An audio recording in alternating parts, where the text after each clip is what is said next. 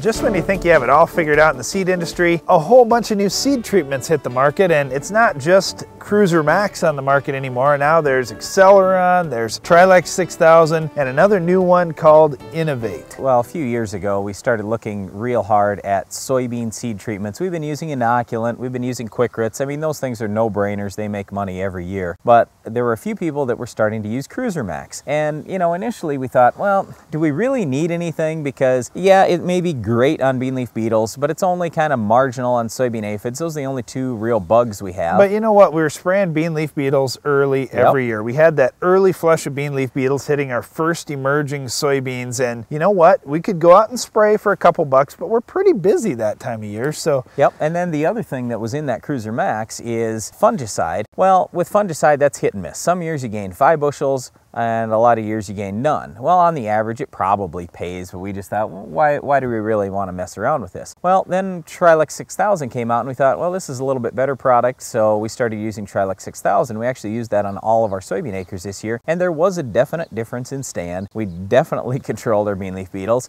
and we had a great reduction in soybean aphids. So we only had to spray our fields 1 time for soybean aphids this year instead of twice. So it was a big deal for us. We really liked that on our farm, but you know, we continue searching for something better all the time, and that's when we ran across this seed treatment from Valent called Innovate. They're working in a combination with Chemtura on some new stuff, so we were trying these things out on our farm this year side by side versus what we already had with Trilex 6000 and Cruiser Max. And you know what? This Innovate stuff looked actually really good for us. Well, we knew there were going to be some advantages because we knew on the market, basically when it comes to corn, you're looking at either Gaucho, Poncho, or Cruiser Max. And the Poncho... Cruiser, not or Max. Cruiser, Yes. sorry, Cruiser. And so there are 3 different insecticides, basically all from the same neonicotinoid family. But it seems like in corn, the best one consistently was always that Poncho. That was always a little bit better, but we didn't have that technology available in beans. Yeah, but the other thing is what Valent has done with that Poncho is they've taken that same chemistry and they have basically made it a little bit better. It's kind of the same thing when we used to have Frontier, they changed that to Outlook. We used to have Dual, they made that to Dual 2 or Dual Magnum, I should say. A lot of these products, initially they've got one thing, well then they kind of refine it, take a lot of the stuff that doesn't necessarily do anything out of there, so they get down to the true active. So this Poncho seems to be a little bit better than the Poncho we were dealing with before. We also have metalaxyl in there, which is basically the same thing as Apron. And then there's a new fungicide called Ipoconazole that is in this combination of Innovate. So it's 3 different things,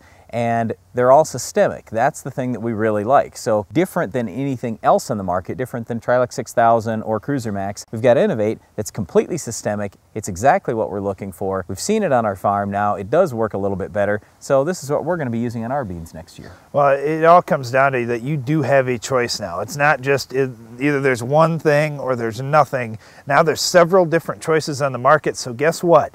You need to go back to school just a little bit and learn about what's actually in some of these different products and figure out what's right for your farm. Now for us, as Brian mentioned, we have seen some differences stepping up to the newer technology when it comes to seed treatments. We're seeing a little bit better control of the insects in our fields, and also the fungicide portion of those seed treatments is changing. So we're getting fungicides that are more systemic in the plant, that can do a little bit more, control a little wider array of diseases. It all comes down to more yield on your farm. So there are some different advantages with the new seed treatments. We're talking about Innovate today. You'll have to check it out for your farm and see what the price differences are between different products and which certain fungicides and insecticides are included in each seed treatment you may consider for your farm. Well, seed treatments are great, but unfortunately, none of them will stop our Weed of the Week. We'll tell you what will coming up later in the show.